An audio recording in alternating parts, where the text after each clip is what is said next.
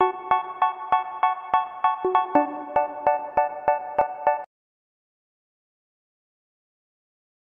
morning, children. How are you all? I hope you all are doing well. So again I'm here with the question answers of chapter 10. So today we'll discuss the question answers. Okay. So our first question is, as you all know that we are doing the chapter 10, that is a poem, and the name of the poem is Winter.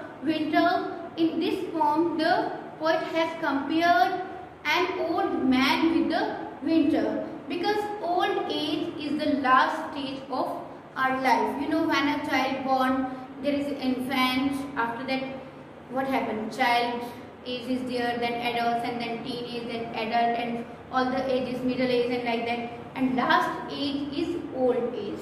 Okay. So winter also, see, when is winter there? Winter season is there in October, November and December. So it means it is the end of the year. Okay. And the age, old age, it also comes at the end of the last stage.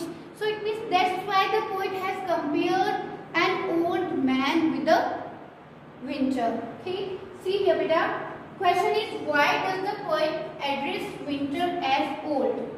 Address means to say. Why he is saying that winter is old? So the poet addresses winter as old because it comes at the end of a year.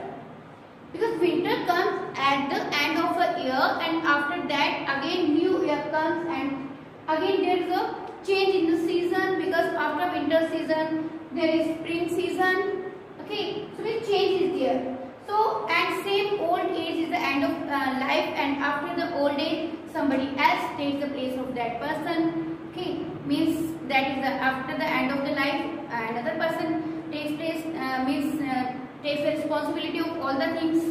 Okay, so same happens. So that's why the poet addresses winter as old, because they both come at the end of the year, and old age is also the last stage of life.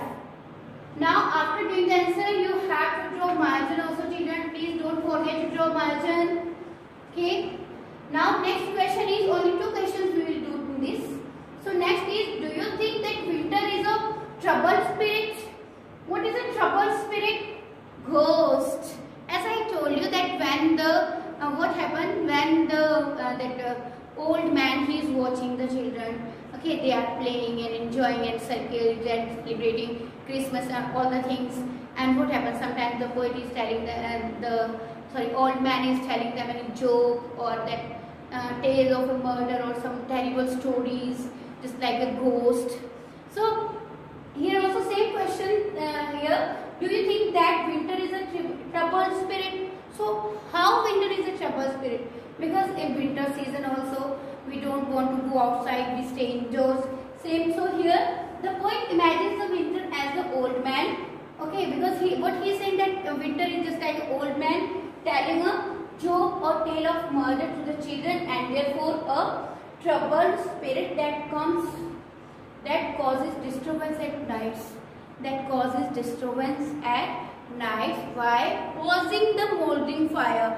Causing the moldering fire means when fire is there in the hearth. So what happened here? Sometimes the fire is just it is just not able to just big flames are not there. Okay, so that's why he is saying that that it is just like a winter is just like a troubled spirit who is not allowing that fire, the flames to burn high. Okay, burn high. So these are the two questions. Actually in this poem there are not too many questions, and remember children, question answers are for understanding only. Please try to understand the chapter, and you can write question answers in your own words. We are learning question answers to sharpen our memory. That's it. Okay, but there should be understanding. You have to comprehend each and everything. Okay, and if you have any queries you can ask me, and after writing these two answers in your notebook you have to make their mark box, that is teacher's signature and parent signature and school seal, and I will provide you the question answers also that you will copy in your notebook. Okay, so that's all for today. Thank you children. Be safe, be happy. Bye bye.